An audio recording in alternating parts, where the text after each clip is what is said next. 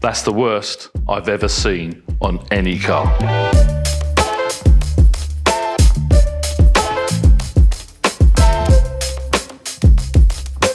Jay, you've done it again. What the hell have you booked in this time round?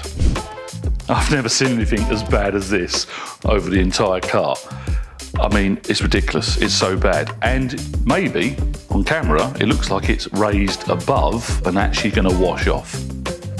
It's not washed yet. I can assure you when we wash this, that's staying there. That is actually really deep etching. So what could have caused this etching? What I've got is a panel behind me, which is going to help me describe to you with some diagrams and some pens. I'm going to draw some little pretty pictures to describe contamination and the consequences of some really bad contamination landing on your car. It depends on the chemical that's landed on the surface. It also depends on the hardness of the clear coat. It also depends on the freshness or the age of the clear coat. So is it fresh, new, or is it very old and weathered and hard? Any chemical that comes down onto that surface, the chemical could be alkalinic and it could be acidic, and there's a scale obviously there. Now, the etching depth severity varies on, so hardness of the clear, that's going to be one effect, the hardness of the clear coat. Then you've got the temperature, so you've got the temperature of the actual surface when it lands. Then the actual type of chemical that it is, because some are much less aggressive than others. You can have natural pollen, tree sap. You can have bird bombs, bird poo lands on the surface. Then you can have man-made products like cement and lime and other chemicals. Then you've got solvents. So there's a lot of different types of chemicals in the world that can land on your surface. The harder the paint, the depth that it goes in will be less, generally. Now, harder paint is actually more dense paint. It's a higher density clear coat, which means it can't suck in really to the surface as much. So if the temperature's cold, you're almost certainly going to have no etching. That's why bird poo, bug etching, bug splats always are much worse in the summer on a hot surface, so dark colours. The strength of the chemical is also a key factor here. So is it diluted down? Is the chemical raw and pure and land on the surface, or has it been washed off quickly?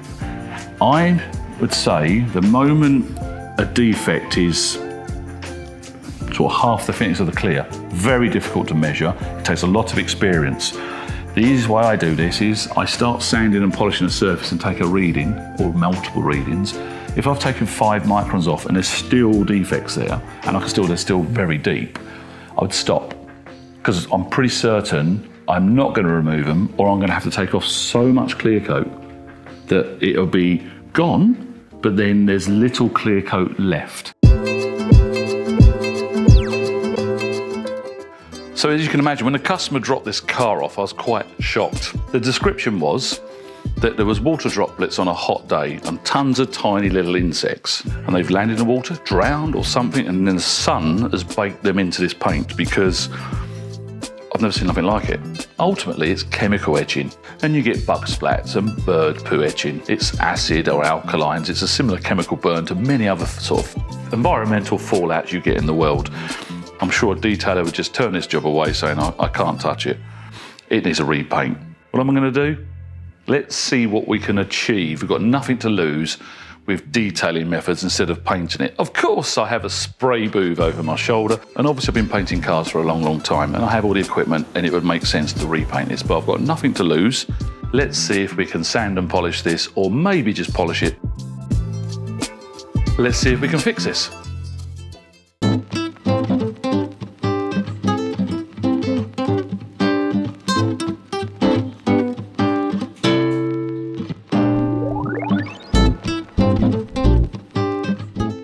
So hopefully you can see we have some reasonably deep etching marks in this rear panel. So I'm going to polish those away. Conventional methods with a machine polisher, some compound and pad. Now, what pad? Let's start with that.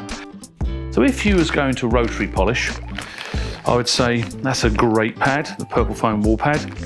Quite a long pile there, more suitable to a rotary machine than a dual action machine. Quick tip, the fibres flop around when it's on an orbital machine. When it's on a rotary, they spin in one direction. So that would be my preferred rotary pad for heavy hitting. But we do have another pad. There's been times when I've used the low lint pad, and it's a very different fibre, and it's gave me a cleaner cut. What do I say by cleaner cut? It leaves me less micro marring, so it's a slightly better finish, but very similar cutting ability. Shorter fibre, and you may even think that looks very similar to our microfiber pad, which it does. You can see there, the construction. Now, a microfiber pad would be more of a dual action random water polisher. This would be more on a rotary, but because that's short fibre, you could use this on a dual action as well. The actual pad I'm going to use is the UDO pad, the Microwool pad. Very short fibres, which means you can use it on a rotary or a dual action machine because the fibres are so short. So it has a similar sort of characteristics to a microfiber, but it has more of a cutting ability of wool. So my preferred choice today, I'm going to use the UDOS 51E with a Microwool pad. You can see this is a slightly used pad. It's not quite as clean, but it's perfectly fine. We've been using these pads. That one, you can see the more defined groove lines in there. I'm going to use it in rotary mode and remove probably 89% of the defects. And then I'm going to switch this down to a small orbit. Probably going to go P1, I'm going to go 12 mil probably, just to give me a bit of clarity, because obviously you should know that with any rotary action, you are going to induce buffer lines, more so of a wall pad and a heavy hit compound.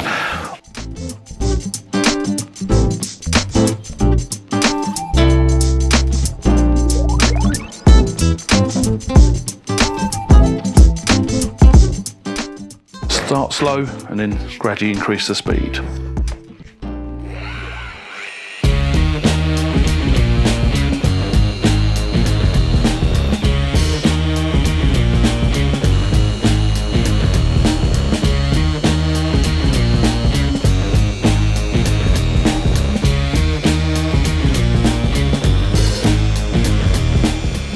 Wipe the compound off.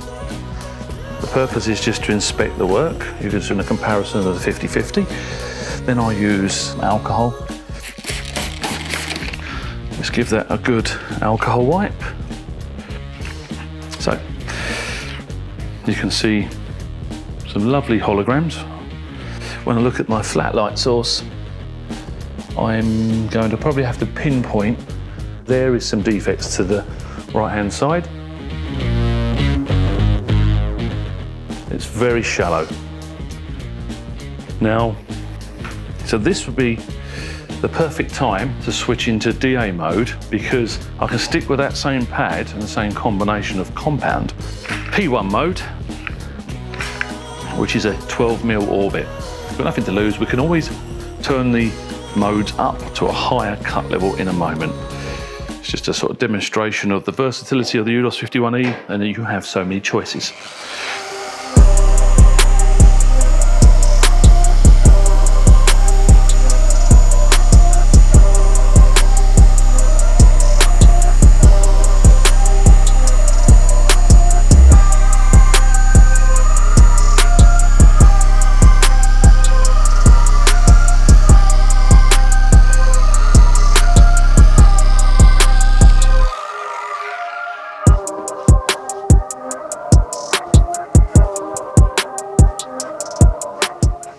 Alcohol wipe.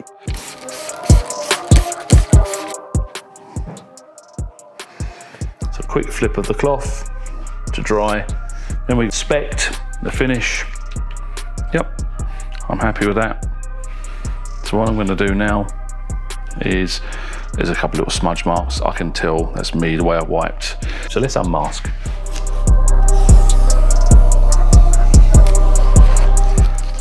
I'll leave the compound line there because it makes it very easy to focus on, to be able to see the difference. It gives you some sort of visual clue. All that's left is now for that camera to come round up close to show you the results.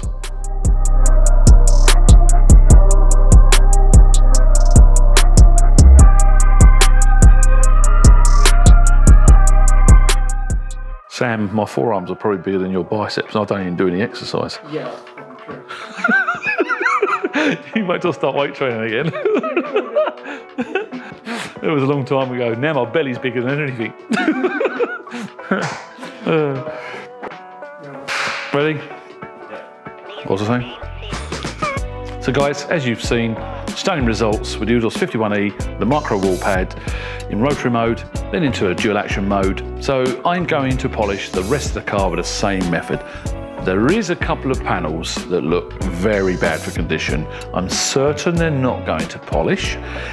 If I can't polish them, I'm going to go with a very unusual, let's say unorthodox method. You need to stay tuned to see that method.